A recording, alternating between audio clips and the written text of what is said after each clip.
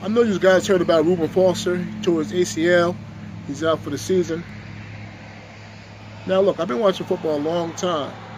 Long time. I even played football in the 80s and 90s. Guys didn't tear their ACL all day long in the 80s and 90s like they do in the 2000s and in 2019. It's ridiculous. So what I came up with was college coaches beat their players into the ground.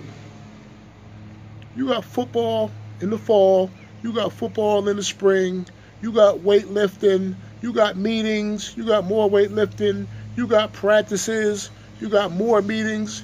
So if you beat somebody into the ground 12 months a year working on football and using the same muscles, eventually those muscles might get weak.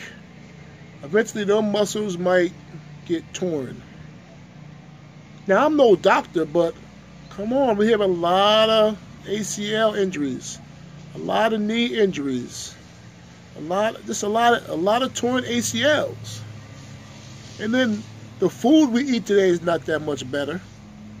Everything's chemical, everything's GMO. So even though we got better technology, better trainers, so-called better doctors, for one, the food is not that good, and you can't beat a person to death 12 months a year playing football. Guys are tearing ACLs left and right. So I blame it on college coach. I blame it on college coaches. The way they just beat down players. Like I said, you got to do something other than play football. You just can't keep working on football. 12 months out of the year.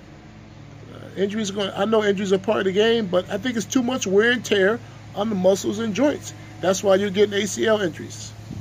This is Corner Sports Net.